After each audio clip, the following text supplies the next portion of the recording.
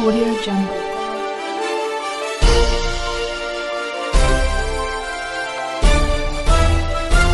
Audio Jungle. প্রায় মাস 6 ধরে তাণ্ডব চালাচ্ছে করোনা। দিন দিন মৃত্যুর হার বাড়ছে বিশ্বে। ব্যতিক্রমের তালিকায় নেই বাংলাও, তবে অন্যান্য জায়গায় পর্যাপ্ত টেস্ট হচ্ছে বাংলার চেয়ে।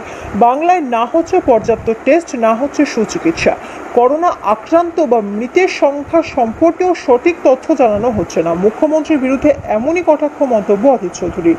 এছাড়াও বিভিন্ন বিষয়ে তিনি আজ বক্তব্য রাখেন সাংবাদিক বৈঠকে। আজ কি বলছেন সাংবাদিক বৈঠকে, আসুন শুনে নিই।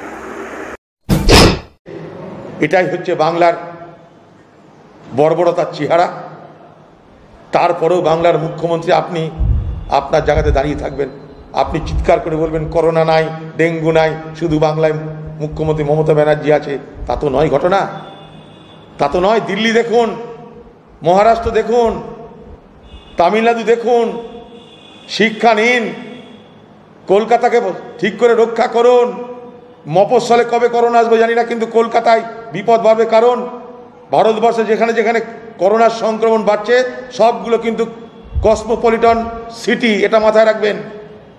মহারাষ্ট্রের বোম্বাই, তাকিয়ে দেখুন চেন্নাই, তাকিয়ে দেখুন দিল্লি, আহমেদাবাদ, যেগুলো সিটি, বড় বড় সিটি, সেখানে কিন্তু ভয়ঙ্করভাবে করোনার বিস্ফোরণ হচ্ছে। পশ্চিমবঙ্গের সরকার না আমাদের কিছু বলছে, না নিজেরা কিছু বলছে, না কাউকে কিছু বলার চেষ্টা করছে, না কারো কিছু জানার চেষ্টা করছে। চলছে না চলছে, মরবি মর, মরলে আমি উড়াবো, এটাই আমার কাজ। কেউ আমরা জানতে পাচ্ছি যে শ্মশানে শ্মশানে যারা মরছে তাদের মৃত্যুর কারণ কি? আপনাদেরকে বলে রাখি, বাংলায় করোনাতে মৃত্যু হলেও জানানো হয় না। সেটা আমরা আগেও বলেছিলাম, এখনও বলছি।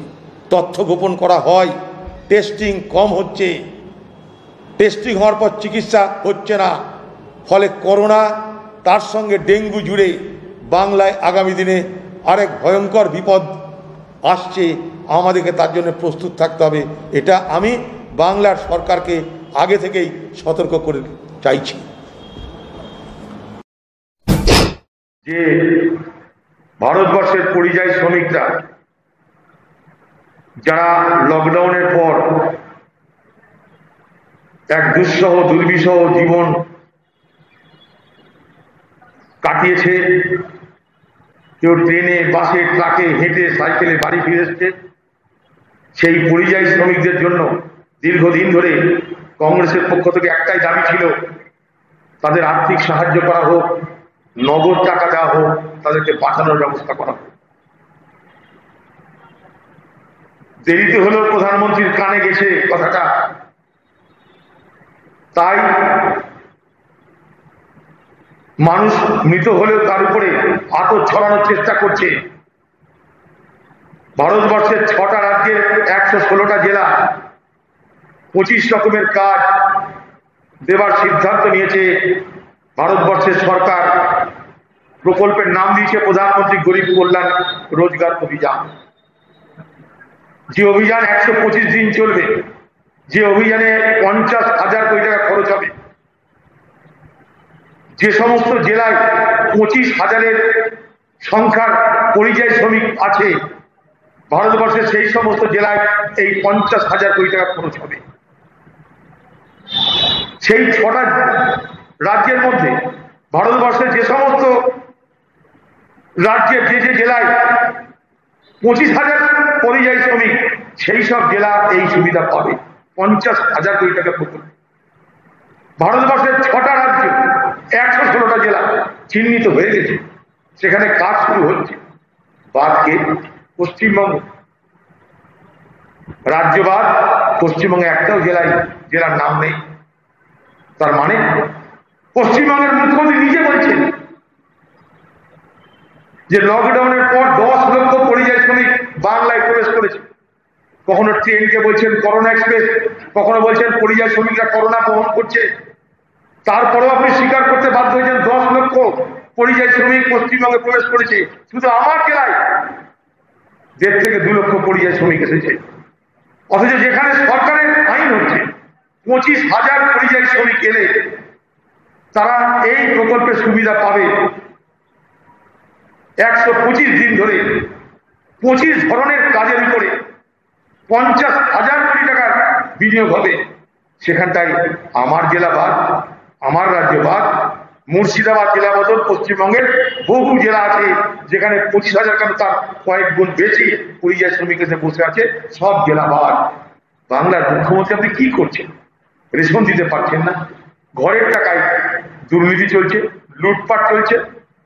তারপরে এই যে একটা প্রকল্প কেন্দ্র সরকার আমাদের চাপে করে করছে, সেই প্রকল্পের সুবিধা আপনি বাংলার জন্য নিতে পারলেন না। কি করেন আপনি? কি করতে চাইছেন আপনি দেখাবেন যে পশ্চিমবঙ্গে পরিযায়ী শ্রমিক নেই, অথচ বাস্তবে 10 লক্ষ পরিযায়ী শ্রমিক এসছে, এটা আপনি স্বীকার করছেন। যদি 10 লক্ষ পরিযায়ী শ্রমিক আছে, যেখানে মাত্র 25,000 পরিযায়ী শ্রমিক এলে এই প্রকল্পের আওতায় আসা যায়, যে প্রকল্পের আওতায় এলে 125 দিন প্রকল্পের বয়স, 125 দিন প্রকল্পের আয়ু, তার মধ্যে 50,000 কোটি টাকা বিনিয়োগ হবে, সেই সুযোগ থেকে বাংলা কেন বঞ্চিত হবে? আমরা আপনার দোষ, বাংলার মুখ্যমন্ত্রী।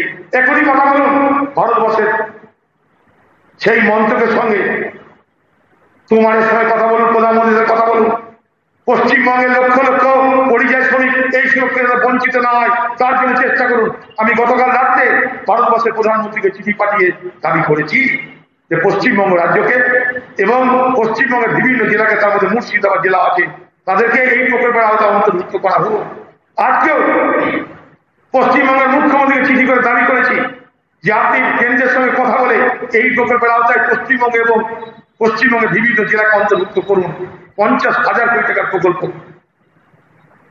নরেন্দ্র মোদীর নিজের টাকা নয়, দেশের টাকা। এটা সরকারের টাকা, মানে বিজেপির টাকা নয়, দেশের টাকা।